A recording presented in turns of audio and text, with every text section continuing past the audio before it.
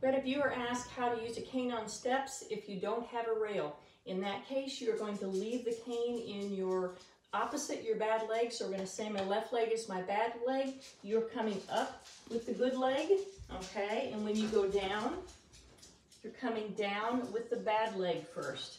Now, if it's steps at your home and you can get a hold of a secondary cane and you think that might give you some more stability, use two canes. Maybe get one from a lending closet or a neighbor. You're going to use it on both sides. And again, you're coming up with the good leg first, and you're coming down with the bad leg first.